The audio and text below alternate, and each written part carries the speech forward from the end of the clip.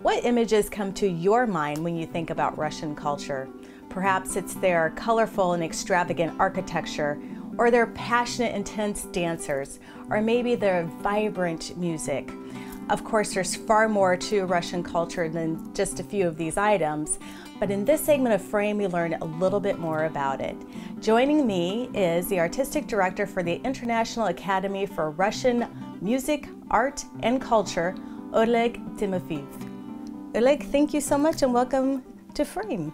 Hello, it's a great pleasure to be here. When you say when you think of Russian culture, you know, the guitar is probably the last thing you would think. You know, you immediately think of guitars when you think Spain. True. But with Russia, you have this triangular balalaika. Maybe some people know, maybe some people have seen it in Dr. Zhivago, the long movie, Yeah. the old one, and it ends and starts with the balalaika because that's the symbol of Russia. However, very few people know that in the 19th century and partially in the 18th century, Russia had its own guitar tradition, and to promote that, at some point we started the Academy of Russian Music here in Iowa City. Started doing music on my own, first kind of guided by my mother, then taking lessons from a very charismatic guitar teacher, Kamil Frauchi. But he was a charismatic, very strong, very interesting teacher, and he just gave me that love for music, you know, like seriousness with which I studied every note. And with that, after partying with him, I started studying early music, which was lute, you know, Renaissance. At that time, the last thing I was thinking was Russian music or anything Russian. You know, Russian culture was pressed on us so hard. It was so much part of Soviet propaganda, but I wanted to be not associated with it, and I was very interested in everything foreign, Western, Renaissance, far away, and that precisely what brought me to the West. My first trip abroad happened in 1989 here to Iowa City, because a local musicologist found either my work interesting or my person charming or something between, or combination of both. But I ended up at the University of Iowa as artist in residence, and as I was kind of more and more living here and just understanding who I really am, Russianness became more and more important to me. Russian culture became very important at both universities. I took some classes in Russian literature that gave me a completely different angle at my own culture, and at the end I chose the Russian topic for my dissertation, and that topic was the Russian guitar, which is a completely different instrument, having 7 main strings. Just sort of a little demonstration with a concrete song. Okay. Well, the main thing about the Russian guitar is that it's tuned to a chord. So if you come to any guitar, 6-string guitar, and if you strum all the strings, they don't sound very sonorously, they don't sound like a chord. Here's a song that I'll just play the beginning. Sorry.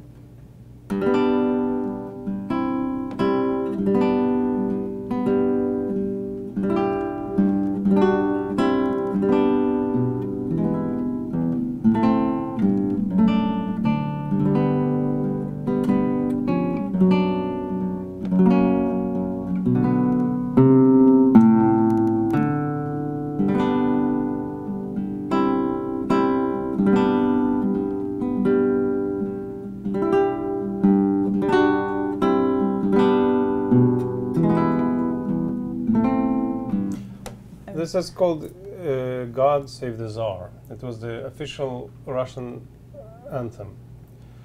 And it is used in Tchaikovsky's 1812 overture, and therefore many Americans know it. In fact, more Americans than Russians, because of the usage of this. This was a forbidden tune during the Soviet times. So because of that, the overture was rarely performed. Of course. I studied the flute growing up, play the piano a little bit. Are there any differences between the composition of notes as they're played here? Well, there's no major differences, except that Russian guitarists created a very unique way of notating fingering, which was when you see something like 7/5, 7/3, it means that you're playing a third finger on the 7th fret. So when you see it, but since you know the note, you can figure out on what string. So a lot of music is very heavily fingered. The Russian guitarists used their thumb like that, which is only used on rock and roll guitar. Like classical guitars don't use it. Well, otherwise there's no use for the thumb at all. And there's a sign for that. Sometimes you encounter it in music. Any other differences? Not really, no. The sheet music? No, the sheet music is the same. Yeah, the sheet music is the same. It's just the textures of the song. What about this top? Well, those you use occasionally for the. Here's an example of a Russian song, and you can hear peculiarity of the Russian guitar. Maybe here.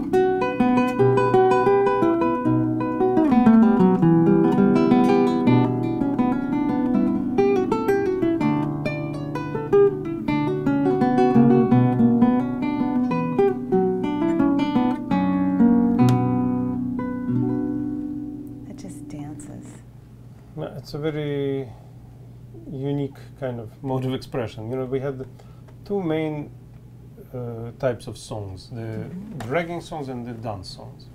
So this is a dragging song. There is nothing like that in, you know, non-Slavic folklore, and I don't even think that every Slavic nation has something like that. The song that has no clear shape. It's completely ad libitum, kind of very free. And you know, it's probably associated with our endless steppes and, you know, long roads. It was typical for a coachman to sing. The whole nation was was a very singing nation. Fascinating. It's by famous Russian maker Robert Arkhuzin, who was of Danish lineage. Actually, he wasn't Russian. His father came from Denmark.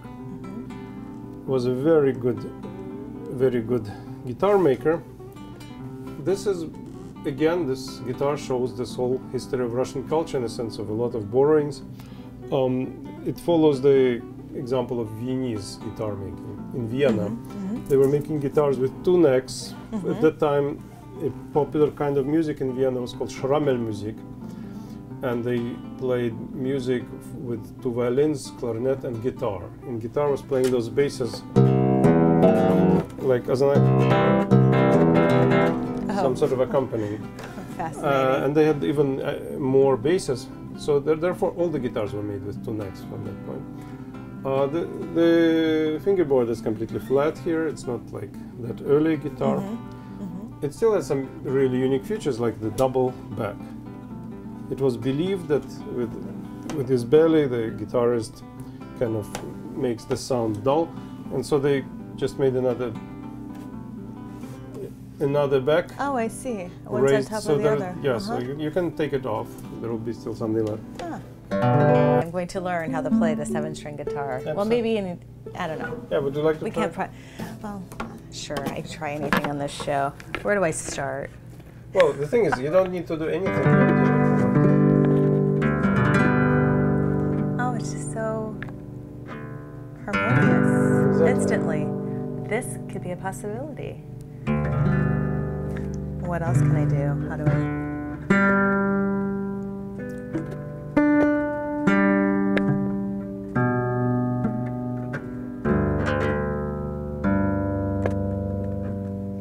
That's already pretty good.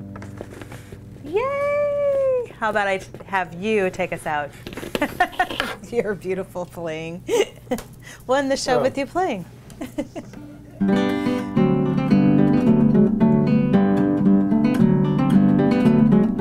Thanks for tuning into Frame.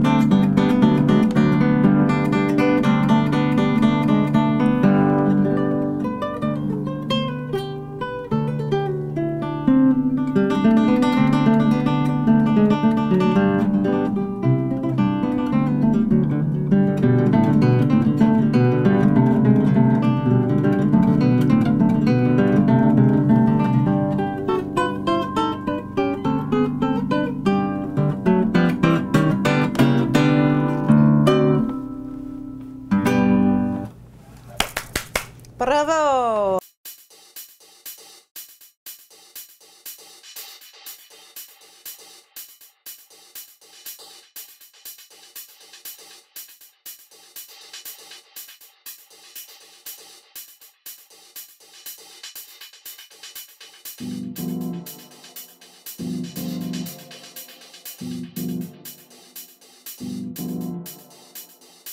Frame is sponsored by Allegra, Click Marketing Solutions, Style Folio Jewelry,